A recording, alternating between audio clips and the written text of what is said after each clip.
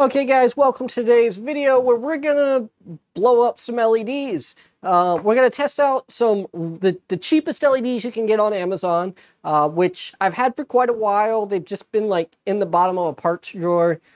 I bought them because I was curious because I'd heard horrible things about them and tested them when I first got them, and I didn't immediately see any problems with them.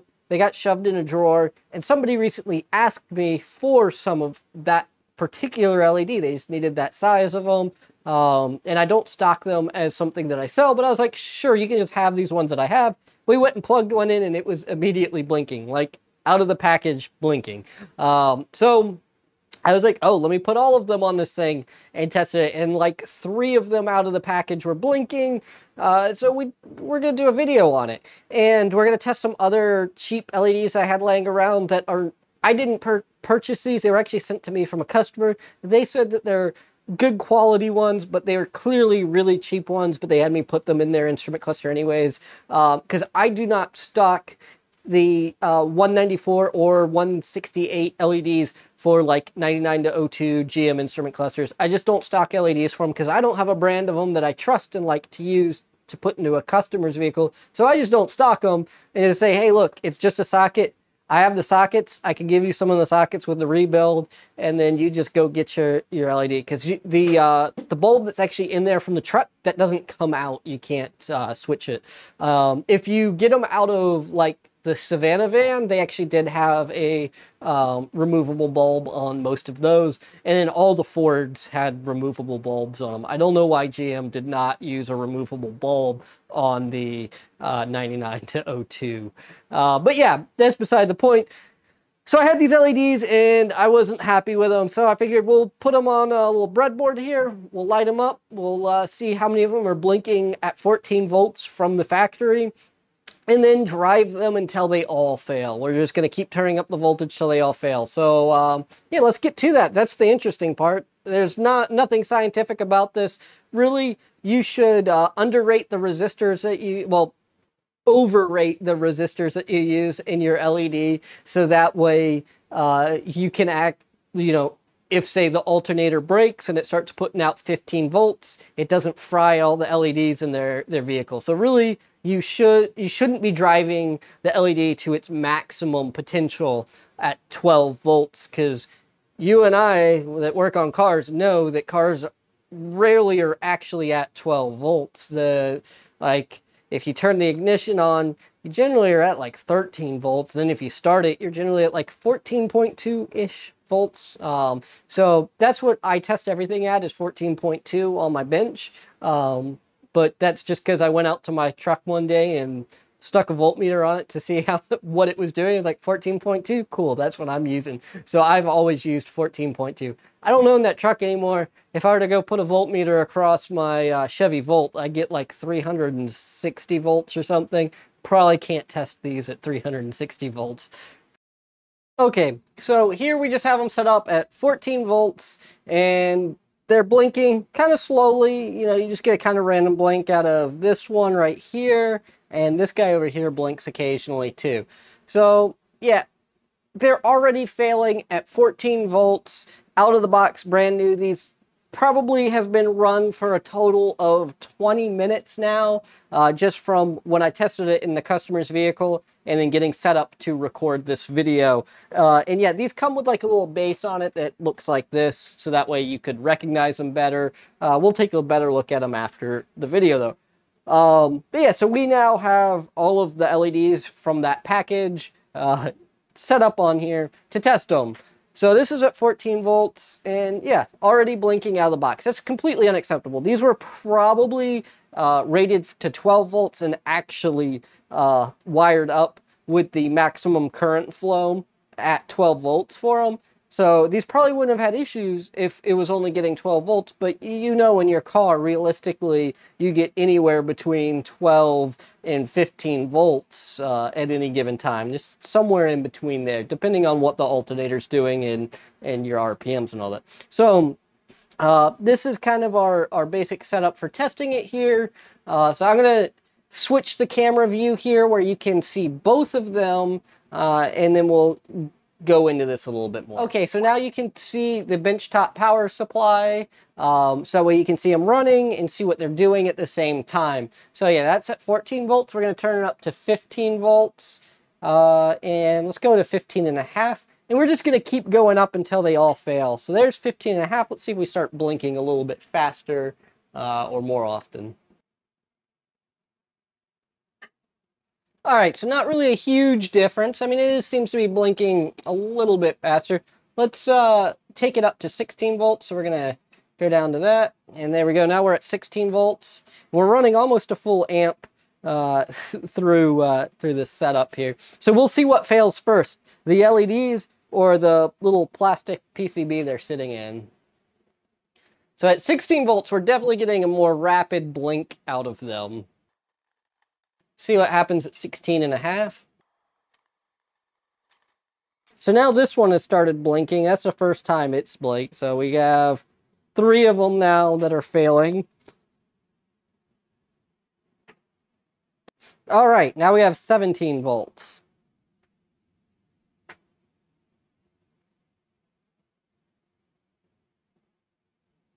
Oh, there we go. Now we got another one failing. 18 volts. I can smell it too. There, we're going to be letting some magic smoke out here, I think, at 19 volts. Oh, we're getting a rapid blink. This one's coming back to life. Which one's going to fail first? Who lets the magic smoke out? Oh.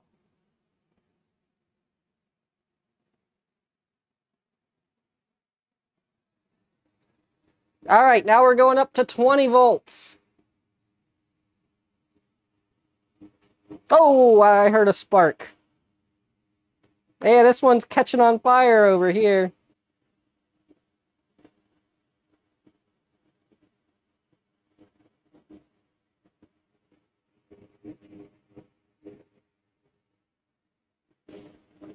We're almost done here. So 20 was the most we could give it before they all fail.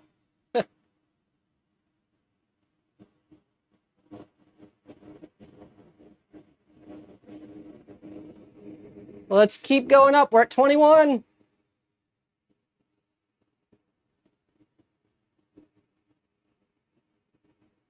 $22.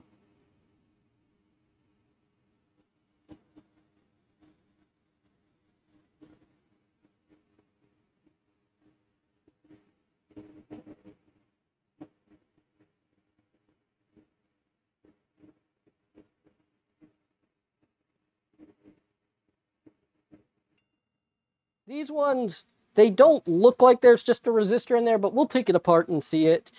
This one, they just solder a resistor onto the leg of it there. All right, so let's gently take this thing apart and see what the resistor looks like on the inside. I think we hit it a little too hard. Let's try that again.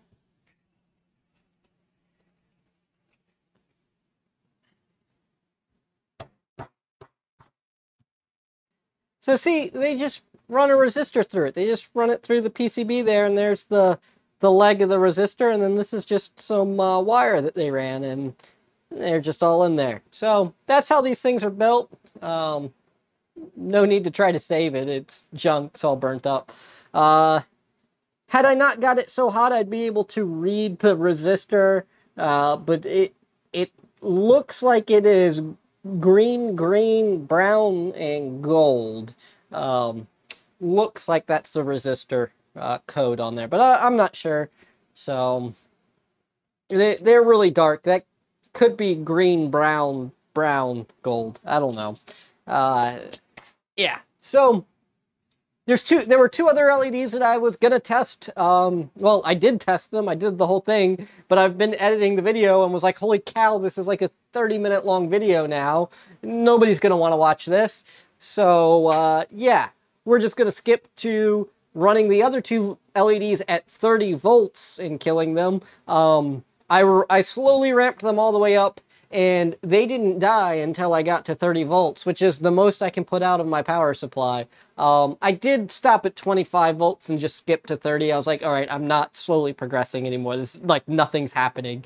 So the other two LEDs, killed them at 30 volts. Let's take a look at that now. 30 volts. Got like almost 5 watts going through it, but it's going down. It's going down, so that means it's probably gonna fail soon.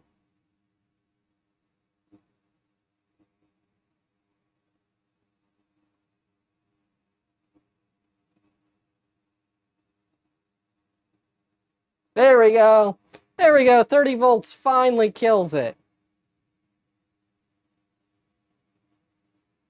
But I'm impressed. 30 volts is way more than you'd expect these to survive at.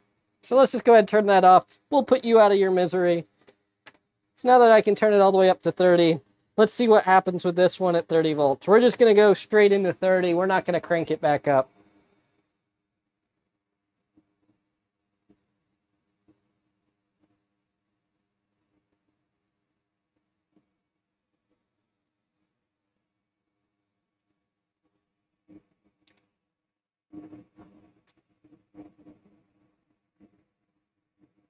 Oh, they're getting darker, it looks like. I think they're going to fail soon. I think they're going out.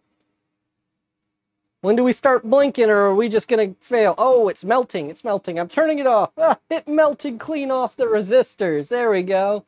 So that's why it was getting darker. The LEDs weren't failing. It melted the solder and just fell off.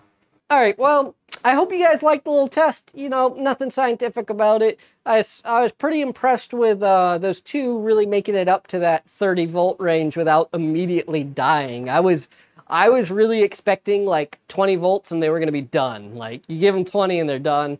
I was really surprised that they were, you know, riding out that 20 to 25 as if it was nothing, and then you give them a 30 and then they fail. So that was pretty impressive. It was pretty lackluster that, you know, like 16 volts, the other one really started to blink. 18, they were like pretty much done. At 20, they were just done. Okay, well, I hope you guys liked the video. If you liked the video, you know, give it that thumbs up. Maybe you can share it, help grow the channel. But yeah, hey, I'll see you guys in the next one. I hope you learned something.